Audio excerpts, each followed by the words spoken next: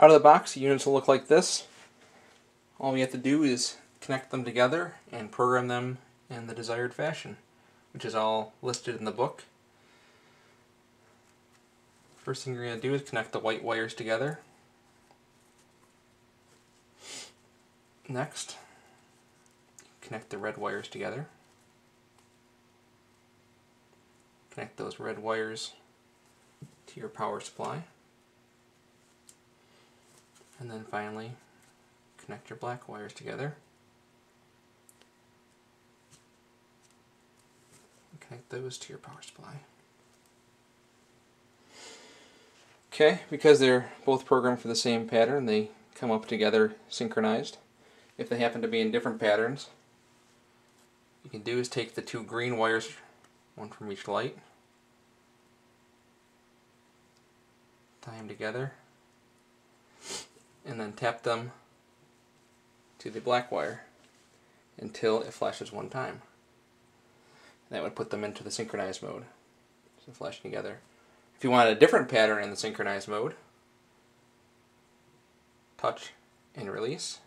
You can see they're synchronized to pattern 2. Now if you want them to alternate, I'm going to disconnect the green wire from each other, and then I'm going to take the green wire, hold it to ground until it flashes 3 times, which will put us into phase 2.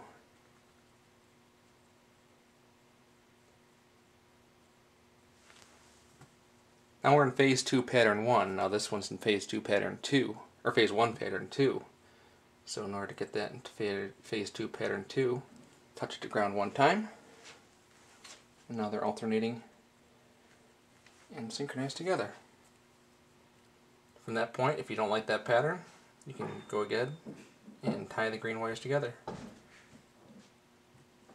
Touch them to ground and we'll cycle through the patterns. Okay, the next option is steady burn option. In order to get the steady burn mode, first we'll power up the light. Then we'll take your green wire and attach that to the ground lead until it flashes 6 times.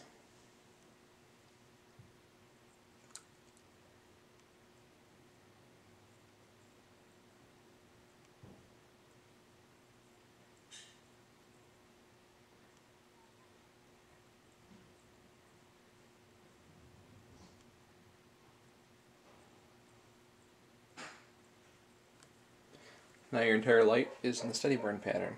If you want to exit the steady burn pattern, go to a regular pattern, take the green line, touch it to ground, and you're back to pattern 1.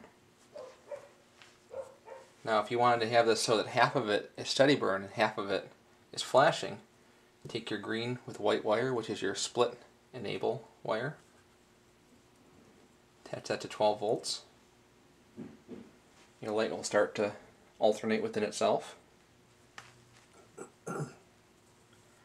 Now take your green wire, just as before, hold it to ground until it flashes 6 times.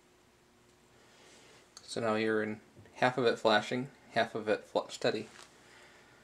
If you want to change your pattern on the part that's flashing, just toggle the green wire to ground just like you would if it was in flashing mode. Still synchronizable. Now if you want to take this and swap the sides of it so that this side is steady and this side is flashing, say you had red here and blue here, take your green wire to ground until it flashes 5 times. Now you can see this side's steady and this side's flashing. In order to exit the half steady, half flashing mode, what you're going to do is take the green wire to ground, hold it 6 times, and that will toggle you out of steady burn half, flashing half. Now you're back to split flashing. Move the green with white wire if you want to. And the whole thing's flashing. In order to best program your DLX4 or DLX6, you should look at the instruction sheet and review the patterns in order to choose one that you like.